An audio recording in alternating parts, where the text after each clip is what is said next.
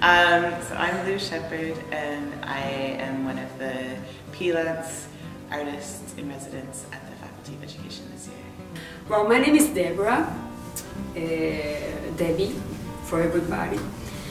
I am from Brazil and an artist in residence here from the last, from September to March, the last 2 seasons. Working mainly with dance, with movement, with knowing the own body. One class that was a real favorite was a class that I did. It was actually one of Claudia's classes, and we were talking about metaphor.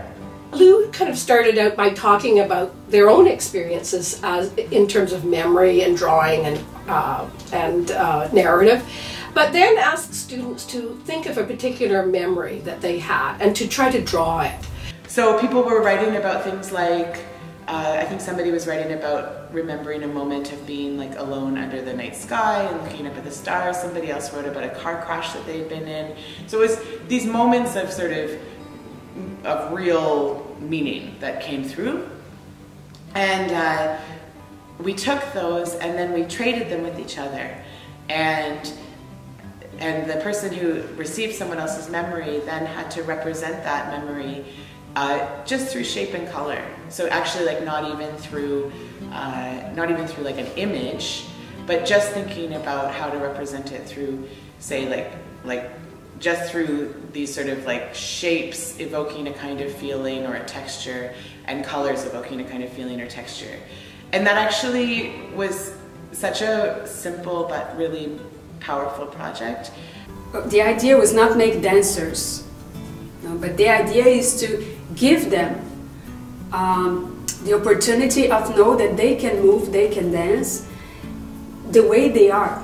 So, and it happens because most of them tell me that they do the movements at home, that they feel like dancing afterwards, and then I see that they're taking what they learn here to their lives. She would give us instructions, we closed our eyes, we had to interact with each other, we had to just do very basic movement, like walking around the room, walking with our hands down, walking with our hands up, and it was a really amazing experience, I found, because you could notice your body and where you were holding stress. For me, in my chest. When I was working in the classroom, something that was really exciting is not even just so much the topic and the project at hand, but talking to students about this idea of what does it mean to actually be creative. It's not necessarily about making a painting.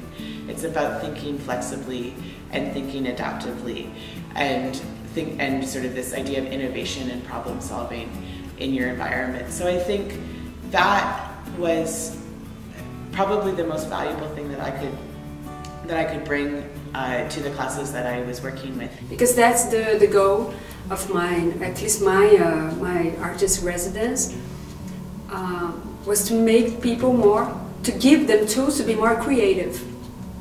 Because I don't see education without creativity.